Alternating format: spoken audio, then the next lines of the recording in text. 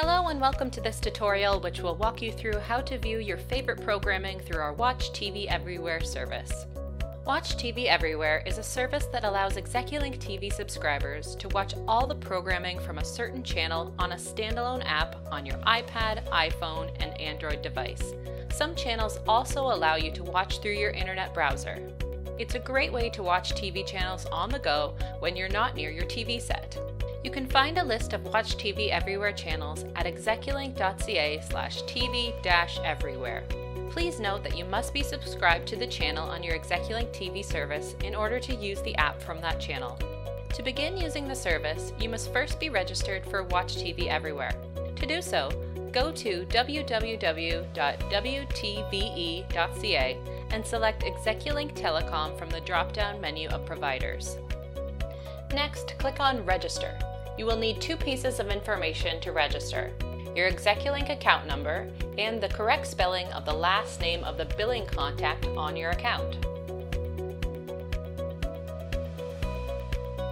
You will then be asked to provide an email address and create a password for the account. Finally, click on Register.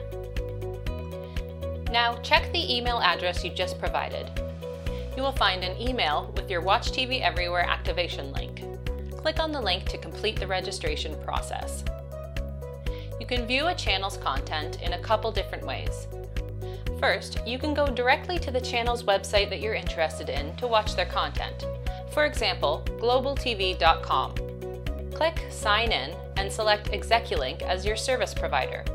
It will ask you to enter your Watch TV Everywhere credentials and log you in. Once logged in, you can see all their great programs and start watching. Alternatively, you can download the channel's app on your phone or tablet and log in that way. For example, download the Global TV app and open it. Click Sign In and choose Execulink as your provider.